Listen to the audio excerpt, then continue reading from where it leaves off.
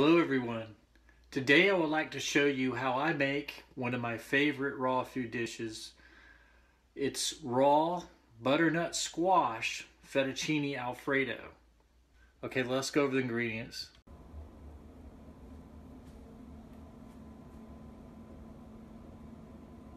Okay, I think I got pretty much most of the ingredients lined up. I've got a couple of special things. The nice thing about this style of cooking is you can really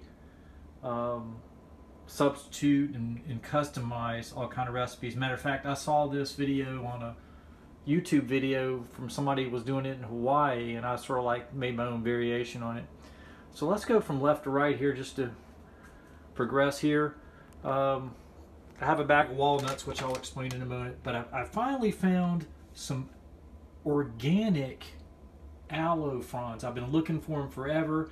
Some of the chain grocery stores have them, but they're GMO. They're not only are they conventional, but they're GMO.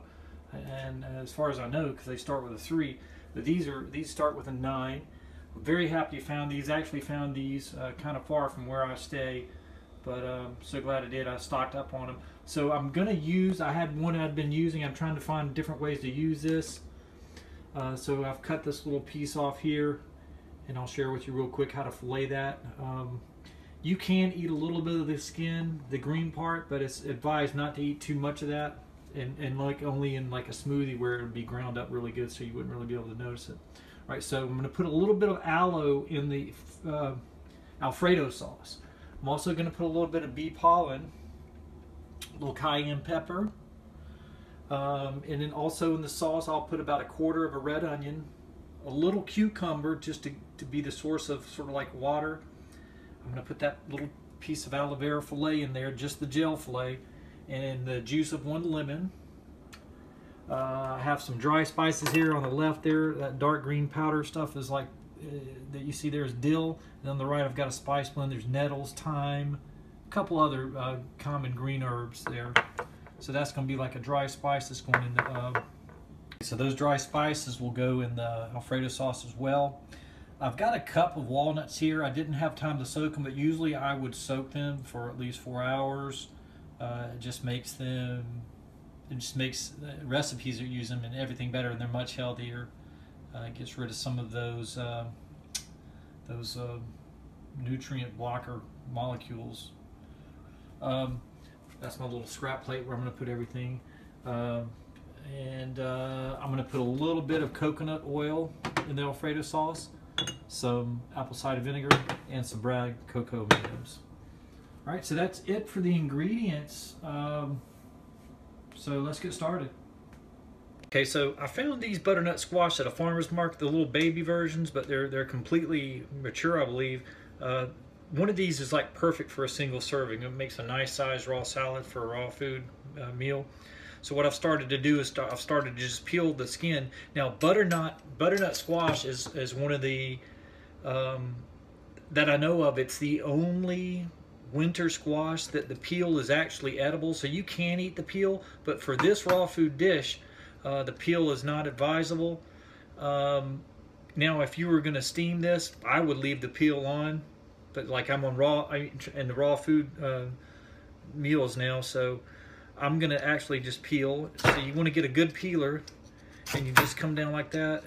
You don't have to take off much at a time, and I sort of peel as I go.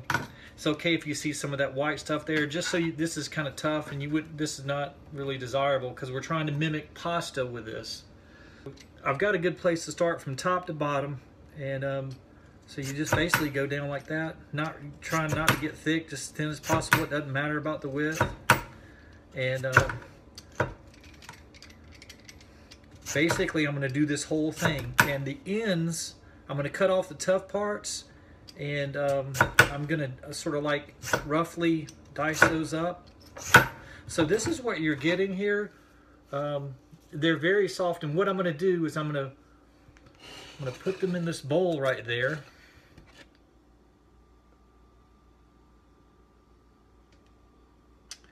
And when I get done with all of the squash noodles, I'm gonna put a little bit of coconut oil on there, melted coconut oil. and a little bit of salt, Soleil salt, liquid Soleil salt, sort of massage that in. They're really soft right now. The key is to have a really good peeler that can get the real nice thin slices. You don't really want thick, coarse. You want good and thin like that.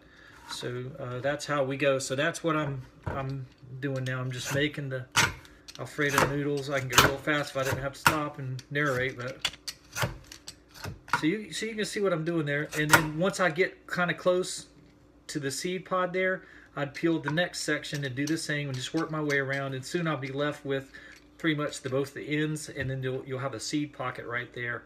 Okay, so let me do that. I'll be right back.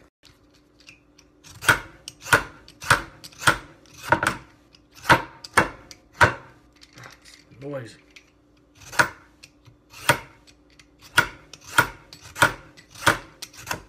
So you see, this goes pretty fast. If you're pretty used to make this meal, you can have all of this done within 30 minutes easy. Really nice raw meal. The lighter pressure you apply, usually the more thinner Alfredo noodle you'll get.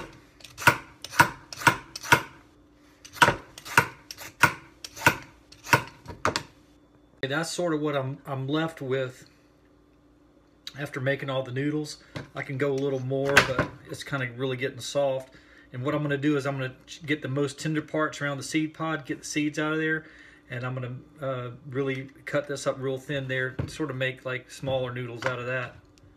And here's what I got so far from the shreds here. So you can see that's a pretty good bit. And I'm going to put, once I get everything in the bowl, all the squash in the bowl, I'll put a little bit of coconut oil, a little bit of Soleil salt, sort of massage that in, and that's going to make it even a little tender. Okay, I basically cut the bottom off, very thin piece, and the top. And these pieces right here, I'm going to dice up real small. And these are the soft pieces that house the seed area. So I'm going to just slice that up real thin and put it in with the other noodles.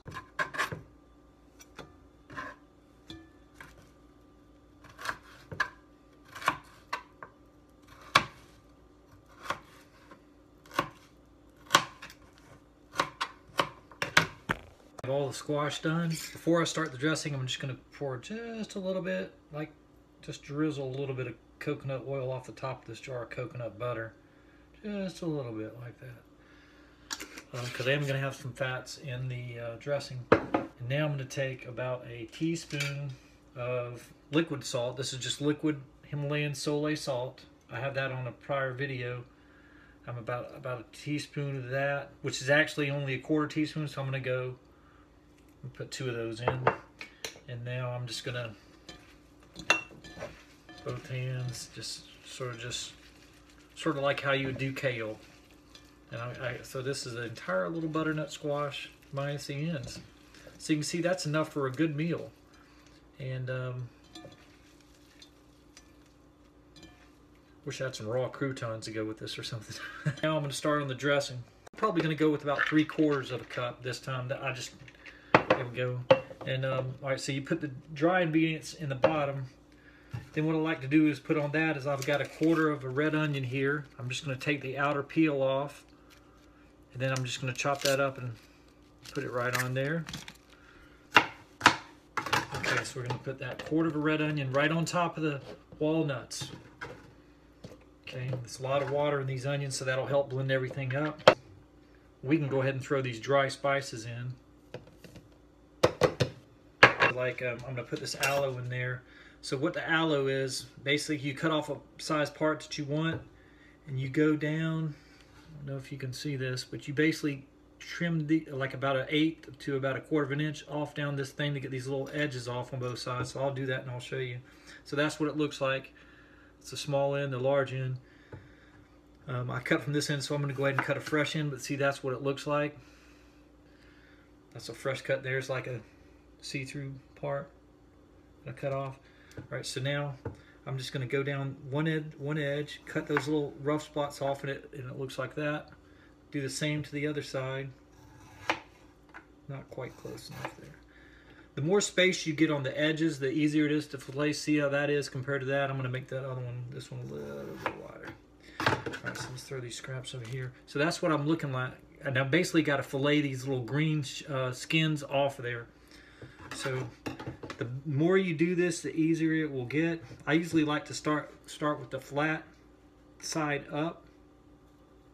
And you just patiently work around. Be very careful, because if you are not paying attention, just try to get as much of the slab off the skin. Now you can take a spoon and scrape to get more off there, but I got that pretty close. I mean, there's not much gel left on there. All right, so now flip this over. On top of this piece you cut off, and I'm gonna pretty much do the same thing. The curved end is a little bit harder. Got to go a little bit slower. You really just work your way patiently around. And it's okay if you leave a little bit of the green, but on a dish like this, you don't want to leave too much. I'm just going to scrape a little bit of that gel right there. Okay. And so there's your little gel slab. And see, I can just throw that right in there. That's going to fully liquefy. It's a lot of water. There's a lot of nutrients. Aloe is a miracle plant. It's got like over 200 beneficial compounds in it. It's definitely a healing survival food. The more I learn about aloe, the more I'm amazed. Cross here and just chop them up.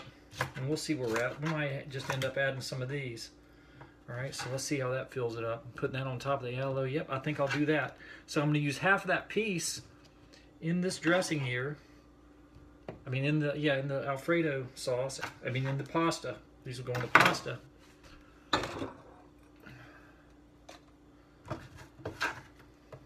Just be like a Primavera Fettuccini Alfredo, right? Yeah. All right, so now let's finish off adding this. So I'm going to add just a 1/4 teaspoon of cayenne. I like that. It's kind of hot. This is high-powered 90,000 heat unit, I think, cayenne. So just right at a 1/4 teaspoon. And the bee pollen, I'm going to add this is going to add a lot of nice minerals and enzymes. I'm going to add a tablespoon of the bee pollen. Add a little mild sweetness. Okay. Now, I have put, I'm going to add a tablespoon of the Soleil. Now, the Soleil is only 25, the liquid salt is only 25% salt. So we got our salt.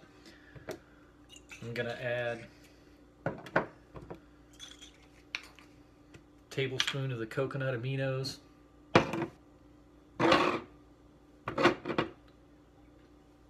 So let's add that first. This is not that salty. It's got a real nice little subtle sweetness to it. Okay, so we got a coconut aminos in there. Our soy salt. I'm just gonna do a couple of teaspoons of the apple cider vinegar because we are going to be adding that juice of 1 lemon. And what you can do is, if this is too sharp for you at the end, you can like chop up, like in a food processor or even one of these cups empty, chop up a few of the walnuts and make it sort of like make a variation in the texture consistency of the sauce. So these would be like sort of like meat or whatever. Just chop those up a little bit in a food processor and then put them on top of the sauce. All right, so we've got all of our liquid. I'm just going to hit this with a little coconut oil. Okay. Got our bee pollen and the lemon juice. Juice of 1 lemon.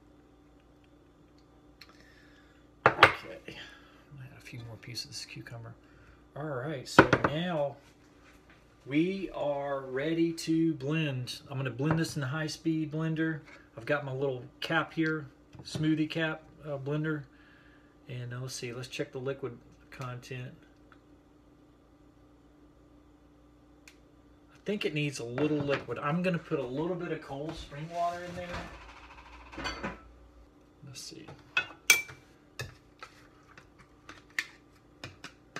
Usually want the water to come up, the liquid to come up about halfway. Okay. Spice ingredient that I forgot, I have some sort of freshly ground fenugreek seeds here into a powder. This is good for detoxification. It helps rid mucus out of the body. I'm going to put, I don't want to overpower it, so I'm just going to put a teaspoon. Okay, you can see where the water comes up to about right there. That's about what you want. I'm off to blend.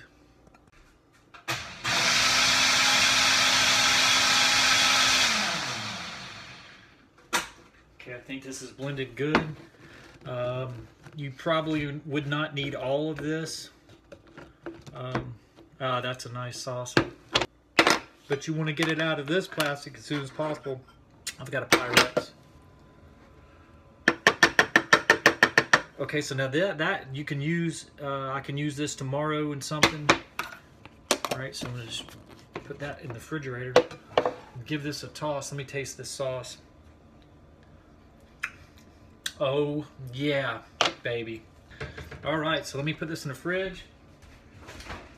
Oh, that's rolling. That cayenne amount was just right. All right, so this is what it looks like in the bowl. You can see it's sort of a thin consistency. But I'm going to toss it with a dinner fork and tablespoon. All right, so basically just going to toss it.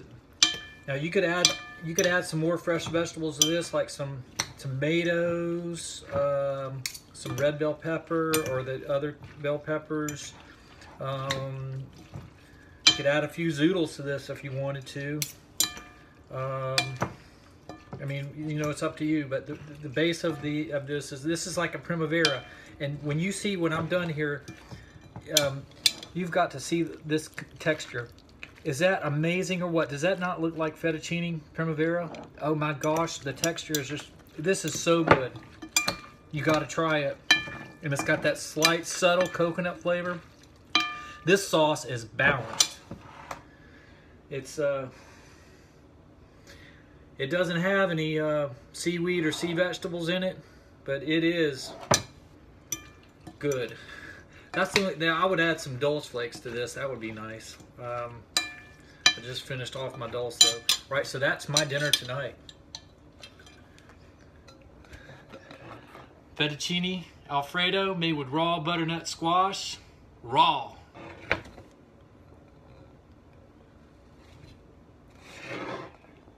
Raw butternut squash, fettuccine Alfredo.